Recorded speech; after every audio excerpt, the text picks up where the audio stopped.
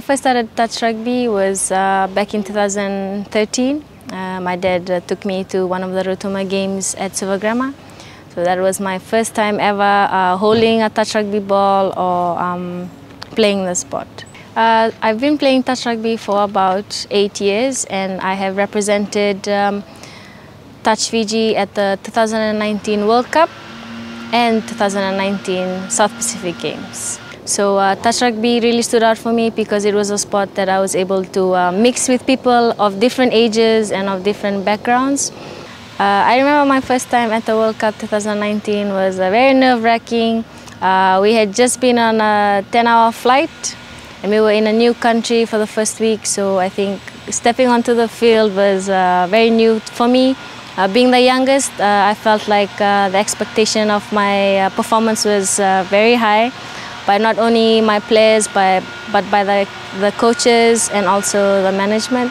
I think I dropped a few balls, lost a few balls just because I was really nervous. And also the environment was very different. It was very, very hot there. So I think that had a lot to do with my performance. I was dehydrated and just got tired very, very easily.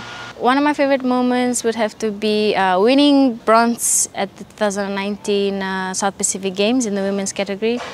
I think that was a very emotional a day for everybody, especially our coaches and the women's team, as we were the first women's team to ever win a medal in the South Pacific Games. So that was a big highlight for us. I remember it was a very tough game. The girls were just playing their hearts out because we really wanted the win. Our men's had just won bronze also, so we took it upon ourselves to also try and get the bronze. My favorite hero would have to be Waisalesserevi, the King of Sevens, because I feel that we value the same things, which is faith, family, and also Fiji.